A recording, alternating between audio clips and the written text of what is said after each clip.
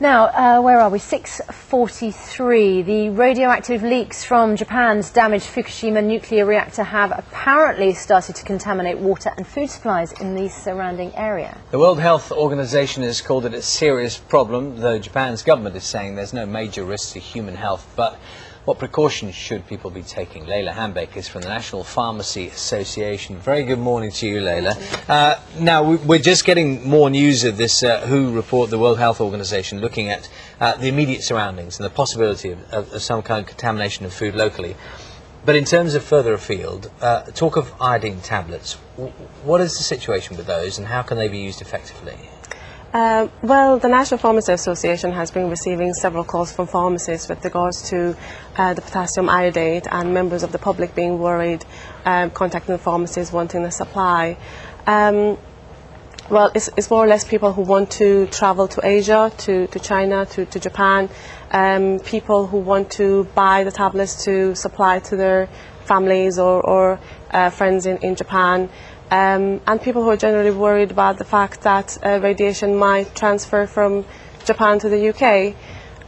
What is important is that the Health Protection Agency has announced that at the moment there is no radiation risk in the UK, so there is no need to be worried about it at all.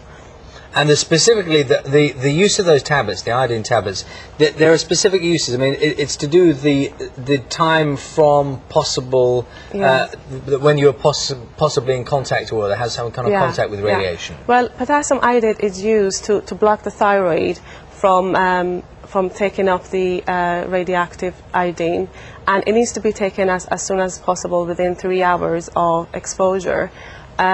So yes, it is effective when it's taken as soon as possible.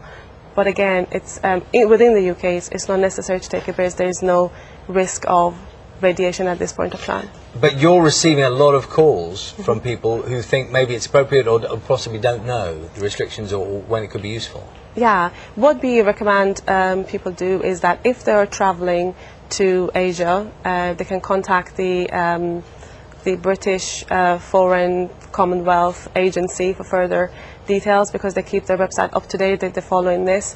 And also we're saying that there is no need to be worried about the radiation here in the UK, and taking potassium iodide when it's unnecessary can cause unnecessary unwanted side effects, for example diarrhea, for example vomiting, and it's also contradicted in some situations where people have kidney problems or thyroid problems. So we're not recommending that people should be taking it when it's not necessary. Okay, Layla, thank you very much. Layla Hambeck is from the National Pharmacy Association. Thank you. Thank you.